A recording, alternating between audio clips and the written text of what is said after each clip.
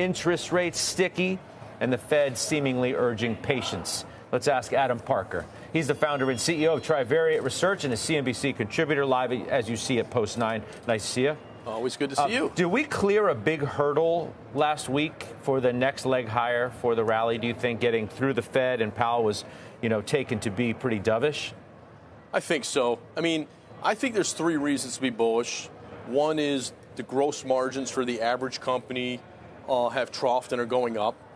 Two is the Fed's ultimately going to be accommodative, whether it's 2, 1, 3. It's higher probability than they're not. And I think three is I think you can create a scenario where earnings grow for several years in a row, and so you grow into the valuation.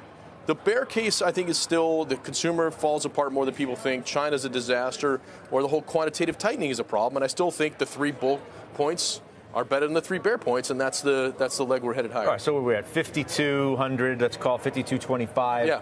You had Oppenheimer go to 55, HSBC go to 54. So the chase is on. People are raising their price targets as the market keeps chugging along here. What seems reasonable to you for a level that we could reach between now and the end of the year? I think 10% per annum return is a good base Not case from for here equities. forward, but for the full year, or from more than 10? Yeah, I think 12 months forward, you get 10% from here.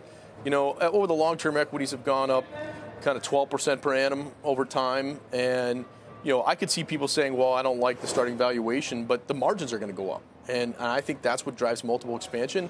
And as we talked about before, there's not a lot of asset classes around the world that give you access to the best 20 U.S. equities and the power that they grow. I know what's going to work for the next 10 years, so do you. It's AI, it's software, it's life sciences. You want to be in U.S. equities to get exposure. So, yeah, I like 10% higher over a year from now, sure. But even if inflation continues to come down, margins are going to continue to go up?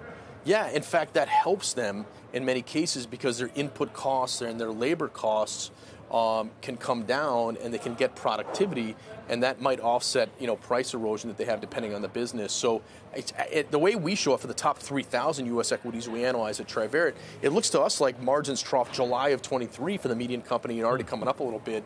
And I think that explains part of the reason the equity market's up is margins go up, and it's a bad idea to short stocks where margins are expanding. I asked the question at the top of the program whether we're ignoring these risks, whether the market is too convinced that 3 rate cuts are coming, even though that's where the Fed dot plot was at, last week. Bostic sort of dialing back his own expectations. He sees 1. What if it isn't the 3 that the market's expecting? Does it matter? No, it doesn't matter. And the reason I say it is because it probably means the economy is good. And I think we're in this pocket, this crazy world where good news on the economy will be good for stocks and bad news will be bad.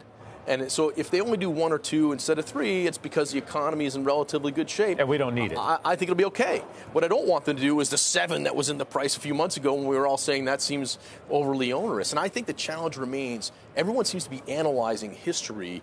And when you analyze history, you're going to put TMT crisis, the financial crisis, COVID, and you're averaging in something that is unlikely to be where we are today. So I think they're going to be accommodative. I just don't think it's going to require multiple cuts. And if it does, it probably means we go lower first before we get the accommodation.